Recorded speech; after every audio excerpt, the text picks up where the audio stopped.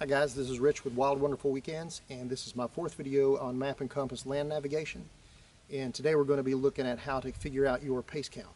Now, pace count is important because when you're actually going to be navigating on the path that we eventually plan when we're looking at our map and our compass and we're figuring out how we want to get from one place to another, you're going to need to keep track of your pace in a lot of situations so that you know about how far you've traveled along your chosen route. So in the first video we looked at topo maps, in the second video we looked at compasses and how to roughly orient your map to the terrain using a compass. And in the last video we looked at how to precisely orient your map to the terrain, how to locate your position on the map using resection. And so today we're going to look at pace count. And all of these videos are going to build on each other so that we're working up till eventually we can use an actual full exercise where we're going to find our location somewhere and navigate from one point to another.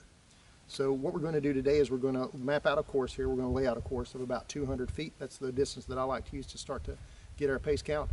Different people use different things. 200 feet seems to work well for me and what I do. So we're going to use a measuring device, a rolling ruler like this, or you can use a laser rangefinder, whatever you have, but you want to make sure that you actually mark out your distance pretty precisely. So we're going to use 200 feet for what we're doing today. We're going to walk that course at least 3 times. I'm going to do it 4. You want usually to use as flat a terrain and as straight a terrain as possible. In West Virginia, that's kind of hard to find. So since I've got a little bit of a downhill grade here and an uphill grade, I'm going to actually do this 4 times and get an average of those 4. So let's go ahead and mark out our course.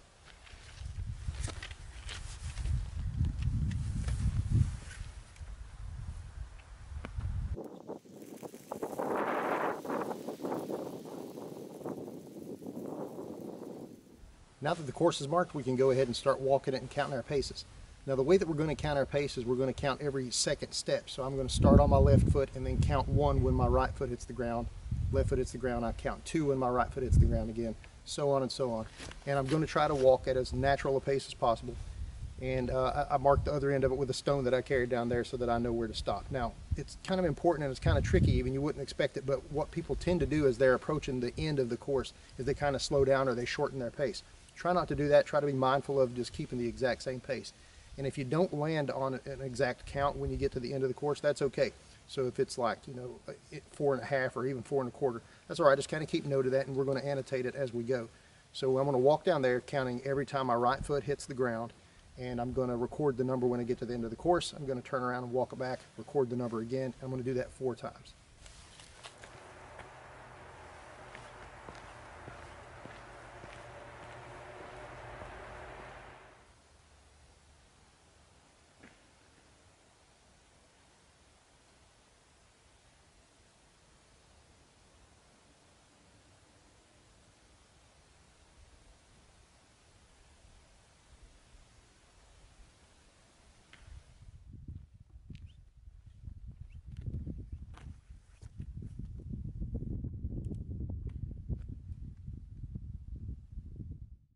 Okay, so let's look at calculating a pace count.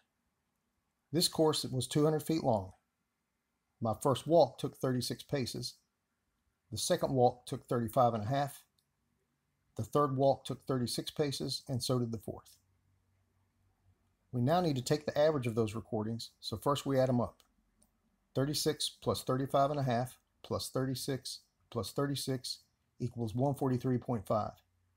And we divide that by 4 since that's the number of times I walked the course, and that gives us the average, which is 35.87. Now that's more precision than we need for land navigation, so I'm going to round that to 36.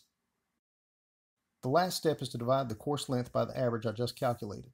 So 200 divided by 36, which gives me my pace distance of 5.5 feet per pace. And it's a good idea to record this somewhere, put it in your phone, jot it down on a piece of paper or something so that you always have it handy. Okay, so now that we know our pace, I want to show you another tool that can be handy if you're traveling over a longer distance and you need to keep track of how far you've traveled, but you don't want to keep your pace count in your head the whole time. And in the Army we call this a ranger cord, and this is about as basic as a ranger cord can be. All I've done is taken a piece of cord and tied some knots on it so that they can slide. I have an upper area that's kind of shorter and a lower area that's a little longer. It has more knots on it. And the way that this works, okay, so my pace is 5.5. So when I travel 36 paces, I travel 200 feet, right? So now let's say I want to keep track of that as I go. I slide all of these knots to one end, and I travel, let's say 36 paces, and I move 1 knot down. 36 paces again, 2 knots down. Now I know just by looking that I've traveled 400 feet, because each one of those knots represents 200 feet now. And once I keep doing that, and let's say all the knots get down to the bottom, well, now in my upper section I can slide one of those knots over and reset these knots. So each one of these upper knots, given my pace count and how many I have here, means that I've traveled 1,000 feet. And then I can just start again. That means 200 more feet, 200 more feet, so on and so on. And at any point I can look at my ranger cord and know how far I've traveled. Now, the idea is to have this attached to something so you're not carrying it around. You can have it attached to your clothing and move it around. And instead of knots, you can use beads tied on a cord, anything that works for you. But it's a pretty handy tool. It's a neat little thing to have in case you need it. But I hope you like this video. If you do, please like and subscribe. In the next video, we're going to actually start plotting a route on a map and talk about how to calculate distance and what your pace will need to be moving towards waypoints along your route to get to your final objective. Thanks for watching. I hope you stay tuned for that video.